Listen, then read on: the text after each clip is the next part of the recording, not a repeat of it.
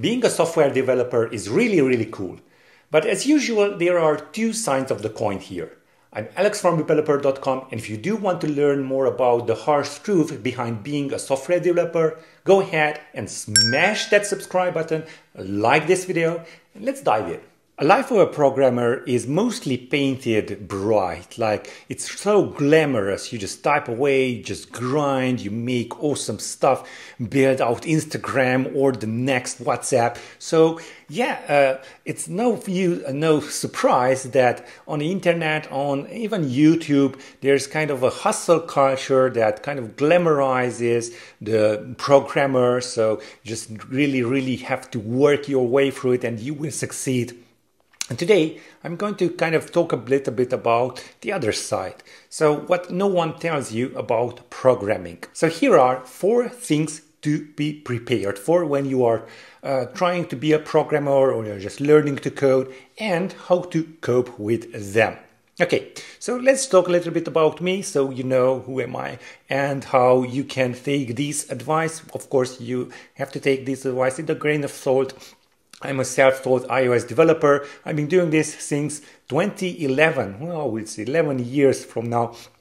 And I actually love learning, love building stuff, and I also love teaching.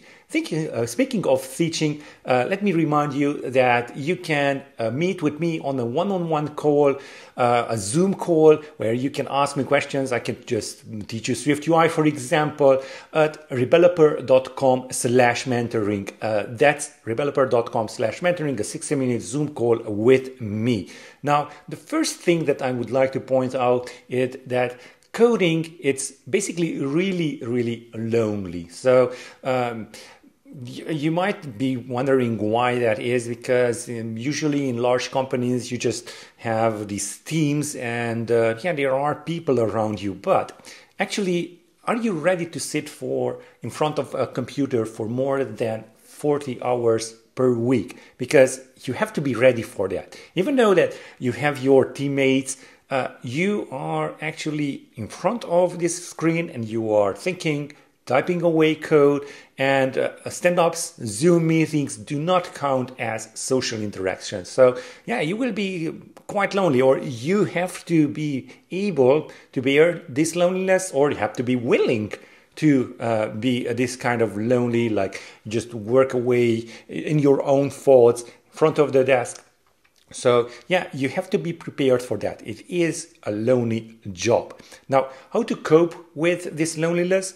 Like, what you have to separate work time from off work time. Like, if you have 8 hours, that's just 8 hours. Don't do it more. Like, don't go home and think about solutions for that bug you just have to solve.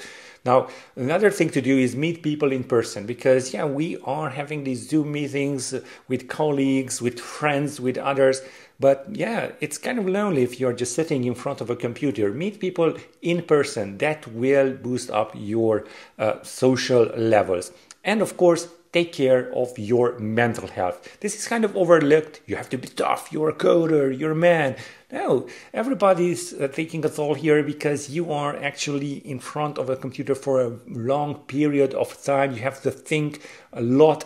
And if you don't take care of your mental health personally, I am using Calm for this. I'm really enjoying it. I've been using this for years. It's really a great app to use. Now, second is that you will burn out. Now, it's not a question here like, are you going to burn out at some point, or are you going to burn out at all? You will definitely burn out. And I do know this because most probably you love your job and you will try to code or just program as much as possible. And then, yeah, mistakes happen. You will go overboard with this, and basically you will burn out. Now, as a developer, you know your life is a constant backlog. So you will know that, okay, this and that you will have to solve by this deadline. So yeah, that's kind of tough.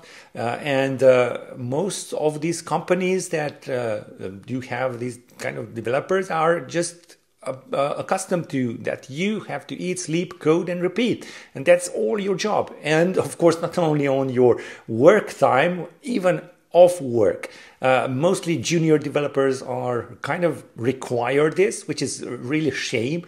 So yeah, eat, sleep, code, repeat. I don't really recommend that because you will burn out. Now, how to cope with burnout?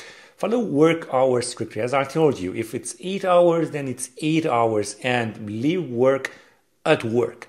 Now, yeah, of course, if you are doing remote work, try to set up a desk, maybe in a separate room if that's available for you, or just, if in my case, I just have a separate space for my work on that table. If I do something else, anything else on that table, I'm not going to sit at that part of the table. Now, switch off when you're at home. Of course, yeah, do it. Of course, if you are coming from the office, if you are doing remote work, make sure that you are having a separate place in your home where you are doing only work. Now, have a life outside programming. Now, maybe you have kind of a hobby project on on GitHub.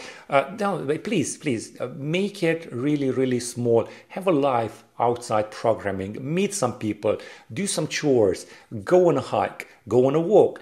Because, yeah, if all you do is just programming, you will definitely burn out. Now, if you do want to code and you do want to learn, then you should definitely check out rebeloper.com/mentoring when you can meet me on a 60-minute Zoom call. But you can also win a free Zoom call with me. All you have to do is just comment and like this video. So comment on the video down below and like this video. Now, we are going to draw our winner for the previous video today. And let's just go over there. And let's see, it was creating a Sudoku solver in Swift. So let's copy out the link for this video and let's pick a winner from our commenters. Let's continue and pick a winner. Well, it's clear-cut. Great tutorial. You have a wonderful channel. Thank you very much. You are very, very welcome, clear-cut. Make sure that you contact me at support@rebeloper.com with the email address that you have made your comment with. Now, let's just jump back into our tutorial and let's just move forward.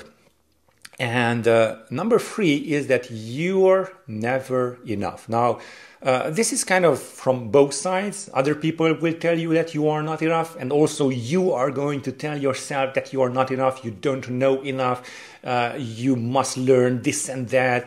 And yeah, there's always a new shiny thing to run after, be it, I don't know, Swift UI, async await, or just the new stuff that comes out. Yeah, don't be fooled.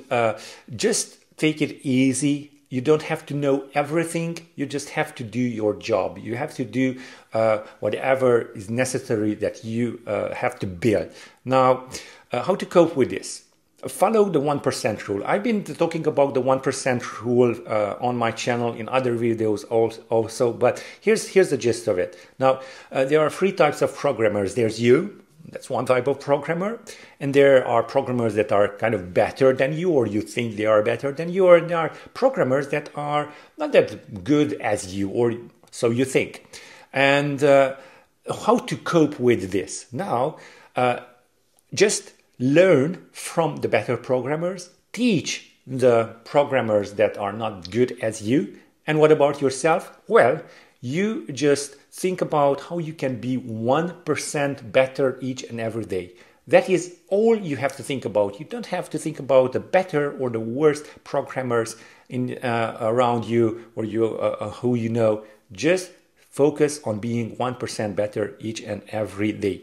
Now, the 4th one is that you are trapped in a golden cage. Of course, the salary is high, but the expectations are even higher.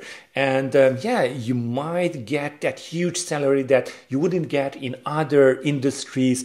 But yeah, make sure that you know when it is worth it, because yeah, it's really to be trapped by the huge salary. Now, how to cope with this?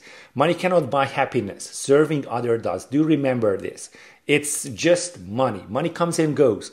And most importantly, money is just a tool. Don't be its slave.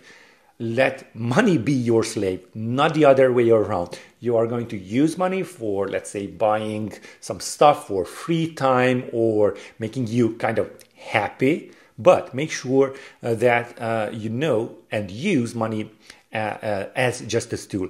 And yeah, time is more valuable than money. It's needless to say, you most probably know this, but many of us don't really give much emphasis on this and much thought to this. But yeah, remember, time is more valuable than money. Use your time wisely. And if you are a Sudoku lover, so if you are solving Sudoku and you know that time is really important for you, then make sure to check out how you can create a Sudoku solver in Swift right over here in this video. Make sure to click that and I will see you there.